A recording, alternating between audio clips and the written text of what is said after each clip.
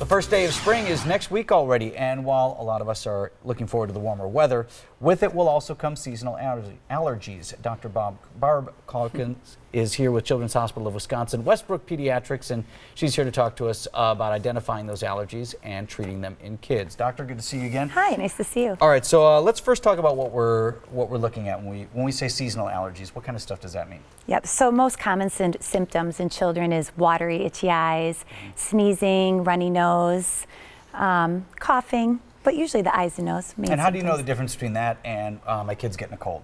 So usually it presents when kids are outside and playing, and then they notice that during that time that their nose is running more and their eyes are starting to itch, versus a cold, they're kind of feeling miserable all day with fever.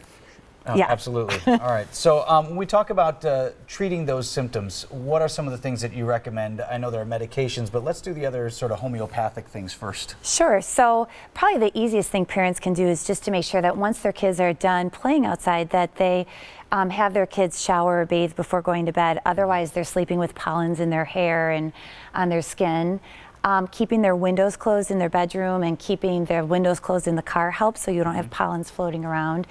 And then I think trying to minimize the time that they're spending outside in the morning, because that's usually when pollens are at the highest. So like really basic prevention stuff.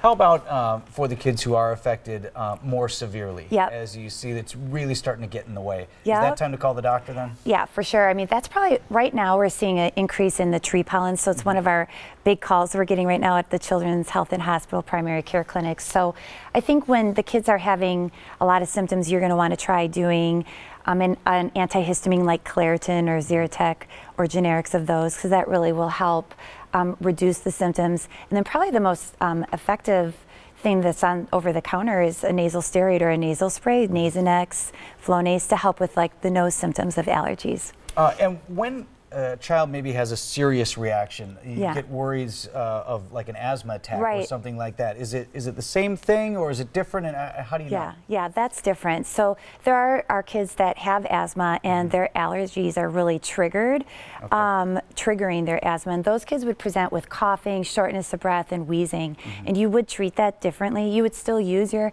antihistamines, but you would be giving those children inhalers that are prescribed by their doctor.